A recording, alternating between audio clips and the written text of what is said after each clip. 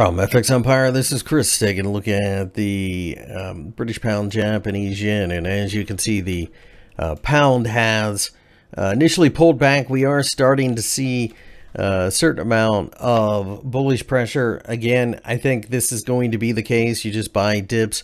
More likely than not, the 160 level underneath continues to offer support. There's also a trend line that, if you look back far enough, poorly drawn trend line is what I meant to say. This is based, I believe, more or less on weekly action than daily, but it's a trend line that I wouldn't put a lot of faith into, but it does exist. Really not until we break down below there does anything change.